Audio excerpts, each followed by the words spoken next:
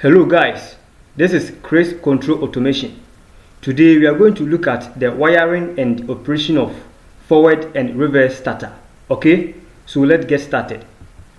Over here we have our 3-pole circuit breaker or MCCB. We have forward contactor, reverse contactor, overload relay, 3-phase induction motor, our terminal block on the motor. Now, this motor can be wired in delta configuration or star configuration. For the purpose of this demonstration, we are going to wire the terminal block in star configuration. So let's begin with our power lines. This is our line 1, line 2, line 3. From line 1, connect to line 1 on the breaker input. Line 2, go to line 2, line 3.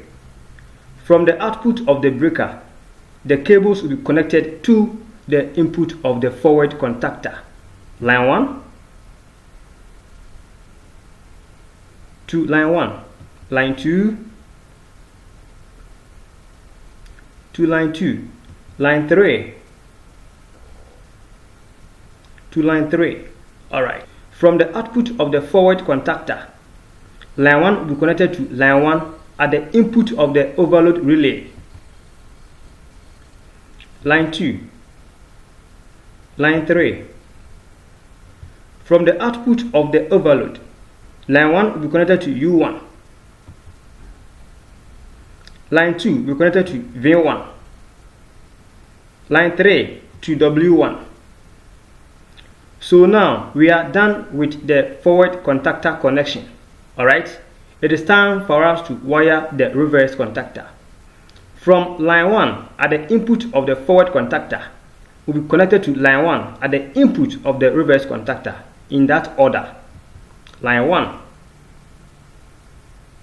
line 2, line 3. Alright. Now we have finished connecting the input of the reverse contactor. It is left with the reverse connection. Alright, so we are going to reverse any two of these 3 lines. Okay, line 1 which is red, line 2 which is yellow, line 3 which is blue. Okay, so now in this demonstration, alright, we are going to maintain line 2 which is the yellow cable. Alright, so line 2 from the reverse contactor will go to line 2 on the forward contactor. Okay, now we are reversing line 1 and line 3. Okay, so from the reverse contactor, line 1 which is the red cable will go to line 3 on the forward contactor. Line 3 from the reverse contactor will be connected to line 1 on the forward contactor. So now we are done with the connections. Alright, so this is the reverse connection. Okay, we only reversed the line 1 and then the line 3. Alright, as it is showing, we reversed the line 1 and then the line 3.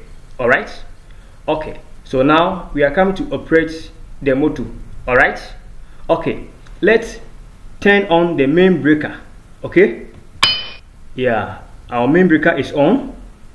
Now we are coming to operate the motor in the forward direction by energizing the forward contactor.